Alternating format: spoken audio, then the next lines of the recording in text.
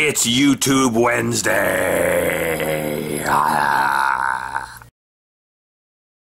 Whoa. So today we're going to actually paint a latex mask. It's going to go pretty quick. This is a design I've painted a couple times before. This is my Piggin mask. That one right there is actually getting shipped to J-Wall very soon. He does Haunters Hangout. Very cool guy. If you don't know that show, definitely check it out. It's also one heck of a Facebook group, so check out Haunters Hangout on Facebook. Very cool place for people who make stuff to get together and share ideas. But speaking of sharing ideas, let's talk about painting a latex mask. I have it already trimmed. It came out of the mold. I trimmed it. You don't want to paint it until after you have the eyes cut, the nose cut, the ears cut, anything you're cutting out, because when you cut it, that's going to be raw latex showing. So if you don't cut the eyes out and you then paint it and then cut the eyes out, you'll have raw latex around those edges. And right now, you have a chance to paint them. So I'm going to use an airbrush for this. My compressor is actually out in my garden shed, and I have an air line that's run through a hole in the wall into my garage. That way I don't have to hear compressor noise all the time. I have a big air compressor, but I've got it on a splitter, and it's on a pressure gauge, so I can dial down the pressure from that air compressor. It's putting out 110 psi. I am painting right now with about 50 psi. That's good for getting the latex paint out and onto the mask. There's a splitter on this. It's on a quick connect. This is on a splitter. That way I can have an air gun on here, whatever, to blow the molds out. Any other kind of air attachment I can have on this. But I have a splitter on here now, and I have an 1/8 inch connection and the Pache connection.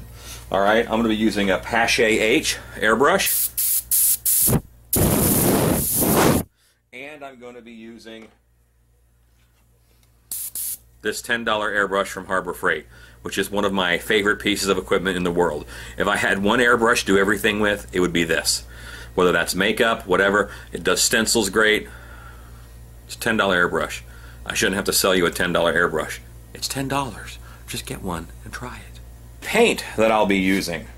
I'm going to talk about my paint mix. I have my paint over here, and it's all kind of pre-mixed. I keep it in these containers so I can kind of shake it up, put it in the airbrush, and be good to go. A lot of them have little caps on them. Those are nice. I lose those little red caps all the time, though, and I have them uncapped. You know, if it dries up in the end, hey, it made its own cap. That's great. But I keep a lot of colors. There's colors that I go to a lot, and I use more of. I'll be using a lot of flesh toned. I'll be using some flesh tone today. But I have a good, healthy mix of colors. Know what you need and mix it up ahead of time. How do you mix it? I'm not going to show you guys how to mix it because it's an unnecessary time step. All right, you're going for consistency. Don't worry about color because color changes. You ever bought red paint? You open it up like, oh my God, this is pink. It's house paint. Well, that's because the pigment changes as it dries. So go for consistency. It's got to be able to shoot through your airbrush. That's the big deal. Over here, I have a bunch of, when I started doing masks, it's latex house paint. All right, I bought quarts of it, bunch of different colors, every color that I would need. I'm not painting with just this though.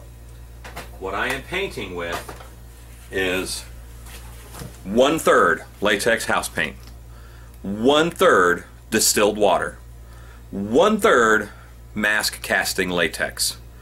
I learned that from Ed Edmonds at Distortions about 20 years ago, and it's a formula that's never failed me. 1/3, 1/3, 1/3. That'll go through an airbrush. Can you thin it a little bit by adding more water? Sure. Can you thicken it a little bit by adding a little more latex? Absolutely. You get a color really true to the paint color that you pick. Alright, and if you look inside, it looks pink. Look on the outside, it dries, it becomes red. Alright, so first thing I'm going to do is give this mask a wash. I'm kind of cheating because this mask's color I want it to look a lot like flesh. I'm going to actually use the latex color here kind of as a base. I do that on everything that I do that's flesh, and then I'll do a wash over top of this, and then I'll airbrush my details. Wash is the same way, only it's got a little bit more water in it. So let me get painting. How I have my mask set up. So let me widen out a little bit, and I will show you. These are clamps. Alright, they've got this nice long bar end. They adjust really fast, and I can just go to my table edge and clamp this sucker down on my table by giving it a squeeze, and then my mask wig head goes right here. You can get different lengths for different heights, and I have about 10 of these set up in my shop so that I can have a bunch of different masks being painted at once. That's a real easy way to do it. When I want to move the mask that's wet away from the painting area over to the drying area, I unclamp it and I carry it over and I clamp it down to the other table where fans are set up. Easy as pie. Boom, let's get this guy painted. I have a wash. This is latex and extra water to make it a little bit thinner, because I don't want to paint necessarily with this. I just want it to catch in all my detail.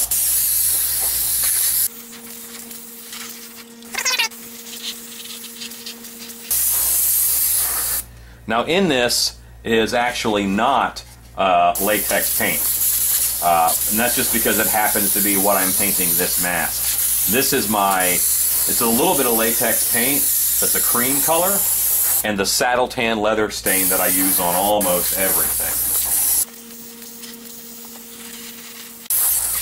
I'm just giving this a good healthy base, and I'm putting this on really wet. Like I said, it's a wash, so it's thinner than normal. So I'm actually going to rub this off just a little bit with paper towel. Alright, so this is still really wet, and I can rub it with this paper towel, and that is going to give me, it's kind of a rub out technique. It's an antiquing technique, but that's going to give me a nice base layer with some variance in it, because now it has settled into the deep spots and left those darker. I'm rubbing it off. It's still stained the latex really well, and it's going to stay on nice. It's got that latex in it, but I didn't have to, kill myself painting inside of all those lines. It's a nice antique.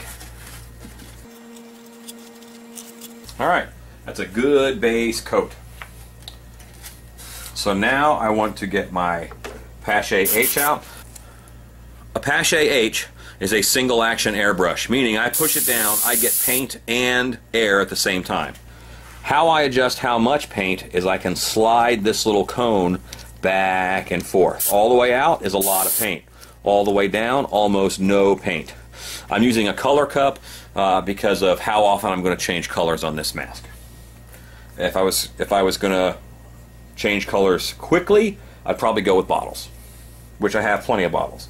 But I'm just using a color cup. Doesn't matter which one you use. Here I have my pre-mixed black. It is 1/3 distilled water, 1/3 casting latex that I poured up the masks with, 1/3 latex house paint. I'll check my line. I check it on the back of my hand because I'm not terribly professional. I'm going to tighten it up. I want a thinner line. So I screw down. Now, every line I make is going to be that thick. I don't have to worry about having how much finger pressure, how much I'm pulling back. That's why I like this. Especially on a mask like this where I'm trying to control. I'm going down inside of these stitches. You should come with me.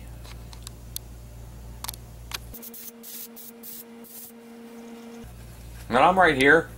I'm not scared to use my finger to wipe off any excess. I'm still wet here. I should let this dry, but I want to make sure I get this shot for y'all, so I am going to press on and any excess I'm just wiping off with my finger.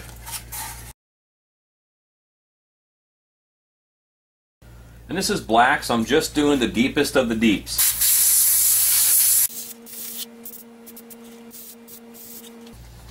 And once again, a little too much, wipe it off. You can use your finger, you can use have a rag ready.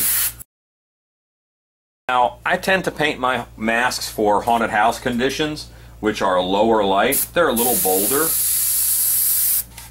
but you see a lot of paint jobs on the Trans World Show floor that are beautiful. But as soon as you see it in show light, it turns into mud, and I don't want that. I want to be able to kind of tell what color it is. I want to be able to see the detail in it.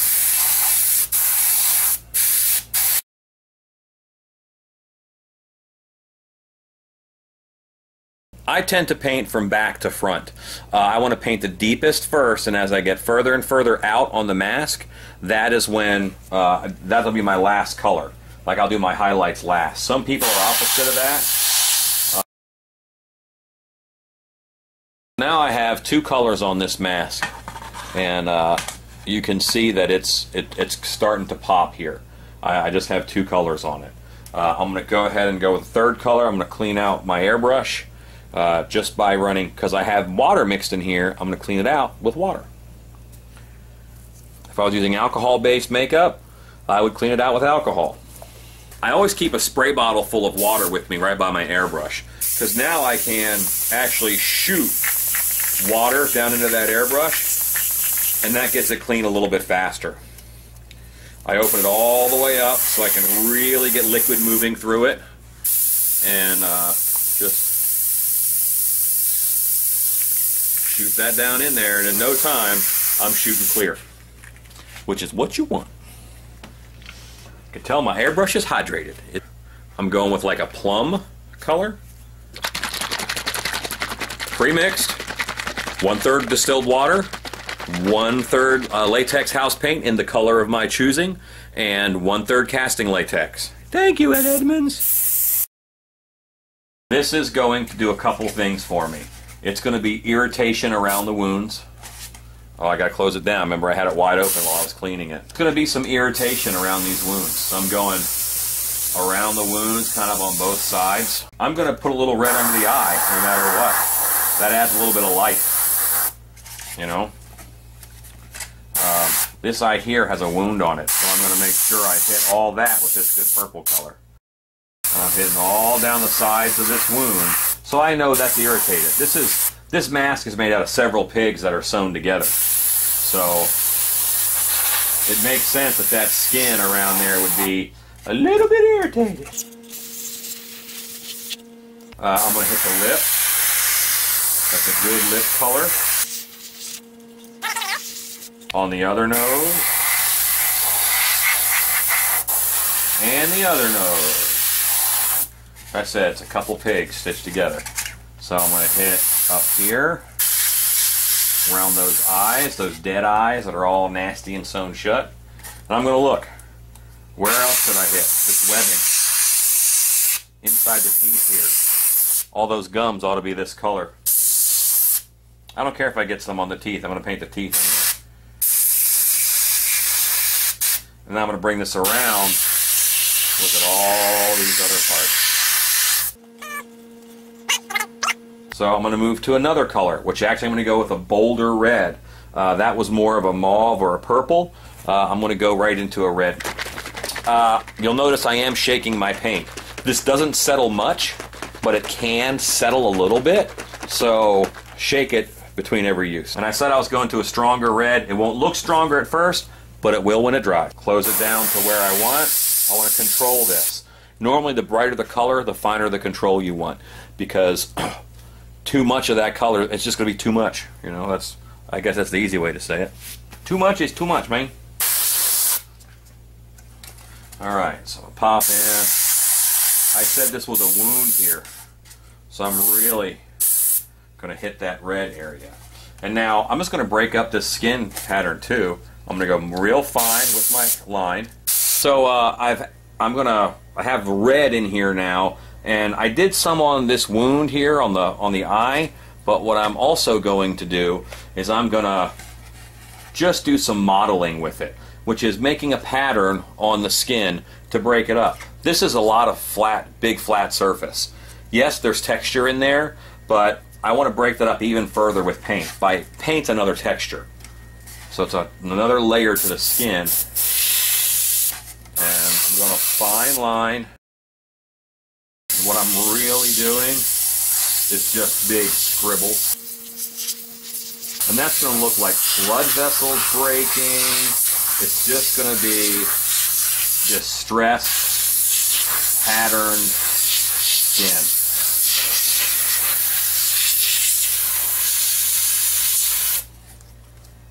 I'm not afraid to, shade the inside of that ear with it. Who cares? And what I'm doing is I'm really breaking up the fact that I used one color to cover all of this skin. Now it's going to add some detail in there, some distress. This is skin that's been through trauma. I'm going to open it up a little bit, and where I did black down in here, I'm going to go over that with the red. It's going to be one more layer in there. The red is not strong enough to cover black. You don't really cover black. But I knew that that black was so far down there, I'm going to cover it up eventually. Alright, that's nice. That's nice. Now those wounds are nice. They're popping. They're festery. I like. Alright, that's looking pretty good. I'm liking that. That feels nice. I might want to model with another color. I don't like doing that on this mask, but you're probably not painting this exact same mask. So you're going to have your own challenges and your own design choices to make. So when you do that, just kind of break up the big patterns with some modeling. You can model with two colors. I like this to feel a certain way, so I only do it with the one color on these masks. Clean it while it's wet. Don't wait. Number one issue with airbrushes is they're dirty airbrushes. And they're dirty airbrushes because you're lazy. You're lazy. You're not cleaning your airbrush. That's the problem you're having. That's normally the problem. Sometimes you get a cracked cone or whatever. Not too often with a Pache H. This is keep it simple, stupid. Single action.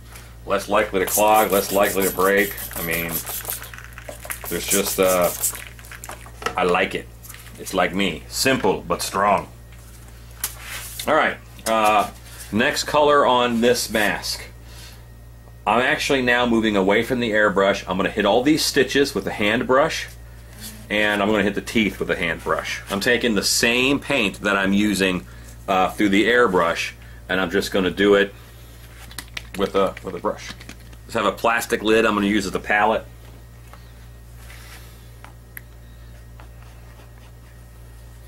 Put some paint down. I'm going to get after these teeth first. Could I airbrush these teeth? Absolutely. No problem at all with airbrushing the teeth. And it makes it look a little bit less realistic when I hand paint them the way that I do. But that's less realistic right here in the full lights of the shop. When this mask is in semi-darkness, the way that I intend it to be used, I'm painting it for how I intend it to be used. Those teeth are going to pop. They're going to show up. Something with teeth is dangerous. So that is what I want in the masks that I make. You got to paint both sides of your teeth.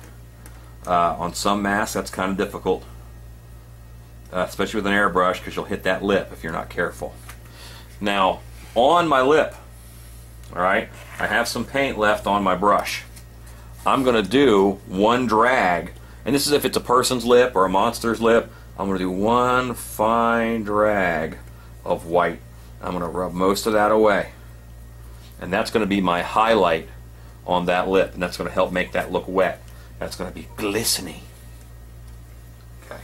And I'm just going to do a little bit of that right here on the nose, just a little bit of that, just to make it glisten, you know, make it pop that much more. Okay, I just did a little bit of that. I'm going to take my white, I'm going to add another color to the white in order to make the string color. I have a little bit of like a periwinkle blue here. I'm going to put that down. I'll mix a little bit of white in with it. I think that'll be nice and strong color-wise. It'll stand out from the skin.